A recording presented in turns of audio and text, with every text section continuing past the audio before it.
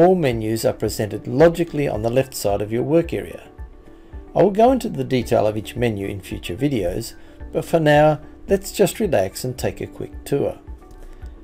As mentioned, the menus are logical. Do I want to manage my designs, customize a design, create lettering and monogramming, auto digitize, etc.? Let's take a look at a couple of the options, starting with Manage Designs. Instantly, we're presented with the options and a complete list of all designs on my computer. Expand the embroidery library to see the subdirectories and categories that you can create to save your designs if you wish to.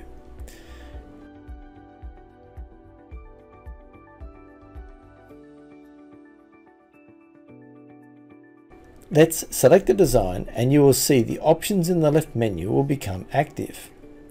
So for example, I can create a new design based on the selected design.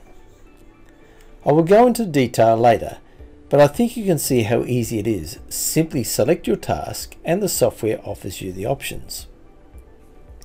For the exercise, let's open a new work area as if we're going to digitize a design. When I select a tool, notice the responsive toolbar at the top of the work area changes with the tool you select. So only those options that are available to the tool will be displayed.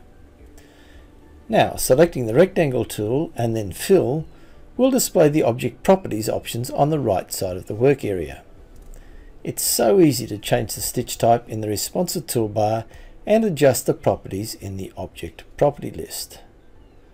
There's so much more to do and learn, but please experiment with what you've seen in this introduction and we will build on this knowledge in future lessons.